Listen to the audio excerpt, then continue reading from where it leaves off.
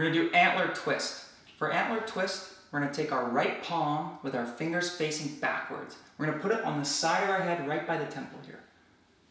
Left hand, fingers facing forwards, put it on the left temple. Squeeze your head, and what we're gonna do, turn your right hand forwards and your left hand backwards so your hands meet at the top of your head, and lock it there. Pull in your spinal pelvic lock, breathe in through the mouth. Slowly look to the right, breathe in. Slowly look to the left, breathe in. Come back to center, look up, breathe in through the nose. Good, squat. Slowly look up to the right, breathe in through the nose.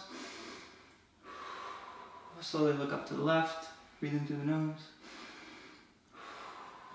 Come back to center, unwind, and go for a walk.